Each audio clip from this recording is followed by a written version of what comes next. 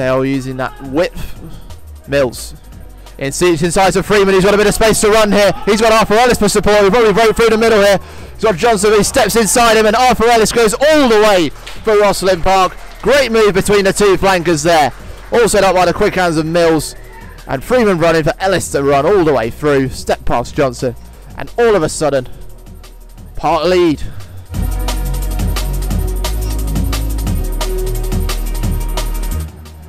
Cash has to stop here though. Loud sees the run of Ben Howard behind him. It's going to be a clash between him and Ramatika. Great take there from Howard into Robinson, who's running behind him. And he's allowed to go to Howard again and into down Lavenshire. And it goes back to, oh, close, but Bowman Rose there. And he gets over the line. What a sensational counter attack that was for Rosslyn Park. Yeah, that was absolutely quality play there. Ben contested well on a 50-50 on the edge. And then we've moved it inside and scored a great try. Definitely up for try of the season, that one.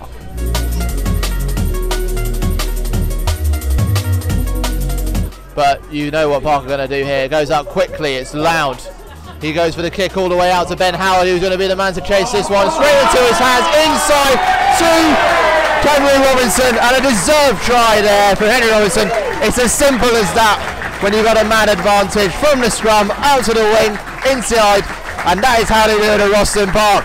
That is absolutely quality play there from Lowney, and Ben Howard on the edge once again, being that link man and providing another try for the boys. Absolutely outstanding.